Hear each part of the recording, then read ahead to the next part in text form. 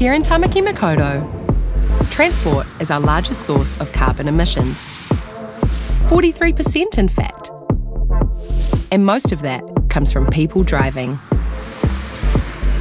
Half of our car trips are under 6 kilometres, which are huge contributors to our carbon emissions, especially when Aucklanders drive more than 250,000 times around the planet each year. Our city is growing by the day, but our emissions need to halve to reach our target.